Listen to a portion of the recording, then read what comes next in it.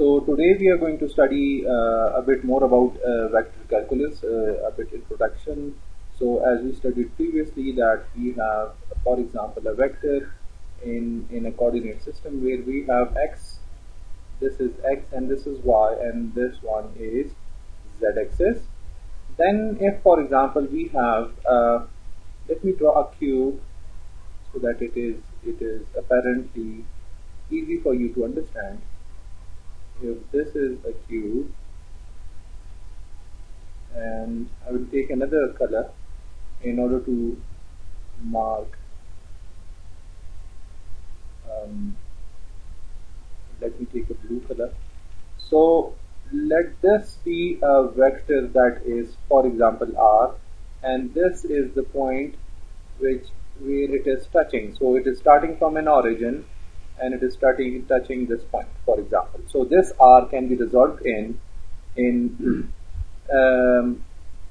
I would say 3 axes of this particular in this particular coordinate system, obviously. So then this is the x component of it, and this one is the y component of it till this point, and then this is the z component of it for this particular r. It means that r can be expressed as x plus y plus z. So I mean we can actually resolve it in 3 axes. This was one concept we just studied, and now going a bit further and talking about the unit vectors, then if this is x and then this is y and this one is z, then this a unit vector with a magnitude of 1 obviously is actually a unit vector, which is in x direction it is ax, and a vector that is directed in y-axis and it has a magnitude of 1 is actually ay, and then the same is with z-axis, so it is az. Now this was actually a bit introduction about unit vectors, and as we discussed before that, for example, we have a unit vector ar for this particular vector. So this unit vector is going to be in direction like this, and it has a magnitude of 1 always. And if we want to calculate what this unit vector is, so for that we need to go for r and divided by the magnitude of r. So this gives us the equation for this particular unit vector. Now I would like to go through few other concepts regarding this particular vector calculus introduction. So let us go a bit further.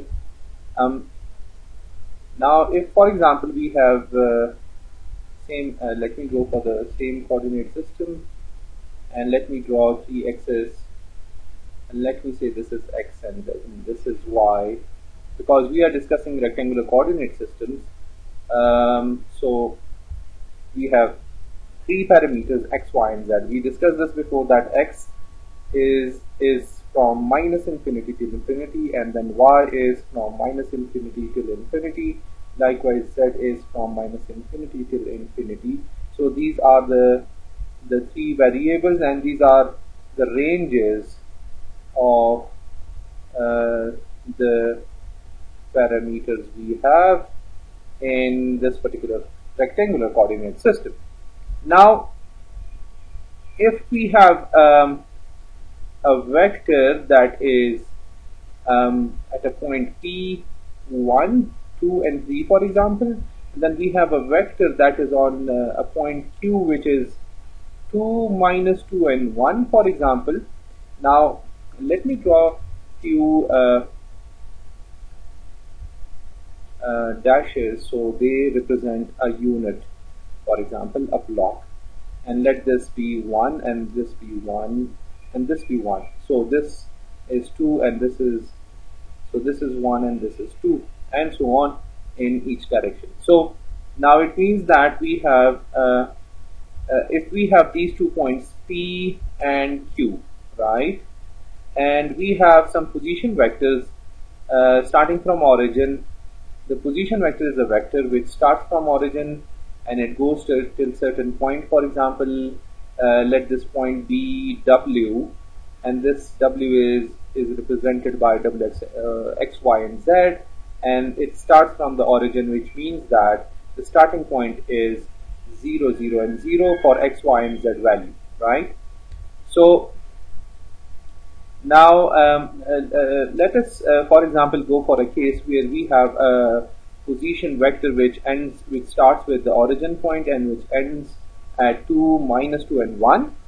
Now, for that purpose, I need to go, because I have -2 in y, so I need to have -y as well. And let this be first and second, I mean the unit 1 and unit 2.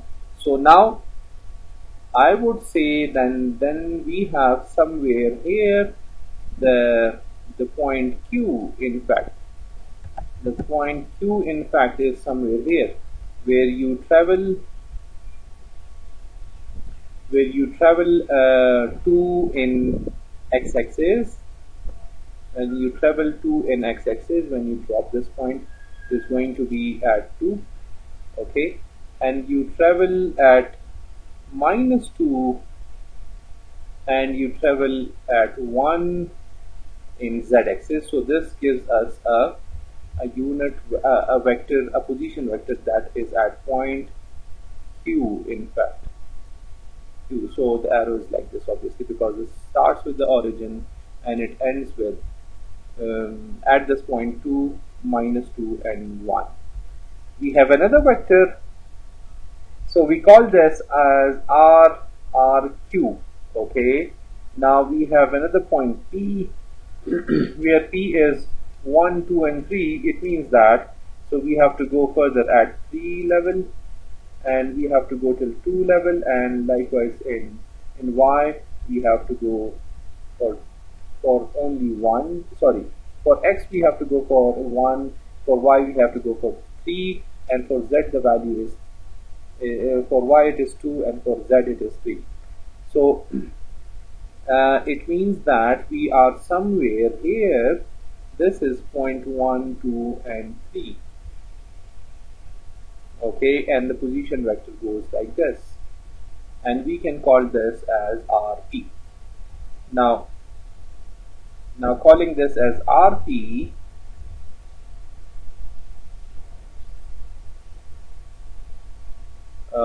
just a second. Now, yes, now this is RP, and if I want to find out RPQ, now if I want to find out RPQ, what this RPQ is actually, it is the vector sum of the desired vector from point P to point Q. It means that we have point P and we have a point Q. So the desired vector we want to find out from P to Q is this RPQ, in fact. And how would I calculate it? It can be done with RQ minus RP. If I want to find RPQ, then this RPQ is actually starting from this point and going till Q point, and this is what RPQ is, where if you look at the orientation of the arrows, it clearly shows us that it is RQ minus RP, in fact. Okay, so this is how we can easily calculate. So let us do the calculation about it with the same. So let us first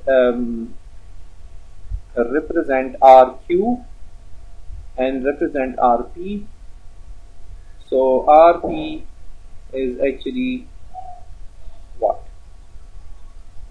AX. Since we have 1, 2, and 3 for point P, and we have, let me rewrite it, for 2, -2, 1.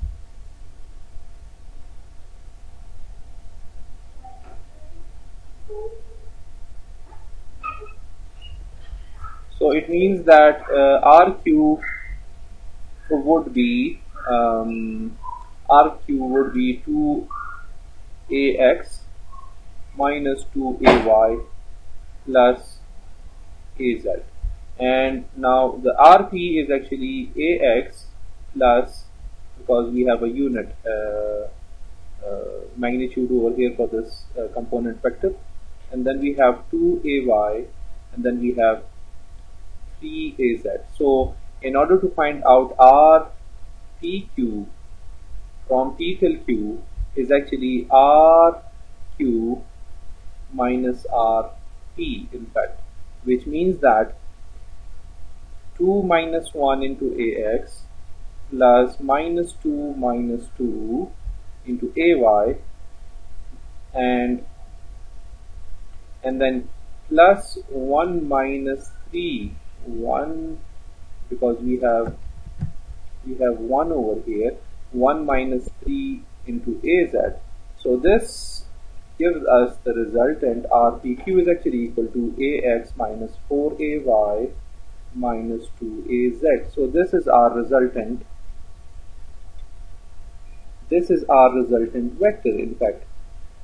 So we actually applied the same rule of vector addition, and this rule shows that the vector from the origin to P plus the vector from P to Q is equal to the vector from the origin to Q. What do I mean by this is that if I say that, let me write it in here mathematically, that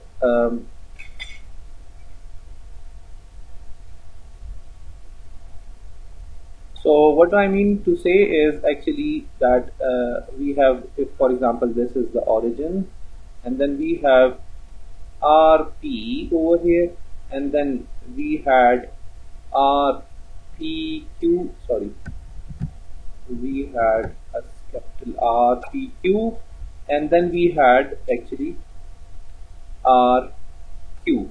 So if you add RP with RPQ, this gives you RQ, which is actually the resultant. It means that starting from P till Q point, it can be obtained by adding RP, where RP is what is a vector starting from origin till a point T, and added with RPQ, added with this RPQ actually gives you the resultant RQ, in fact. So in other words, it means that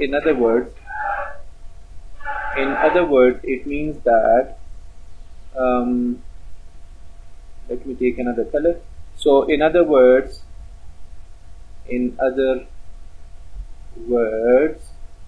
it means that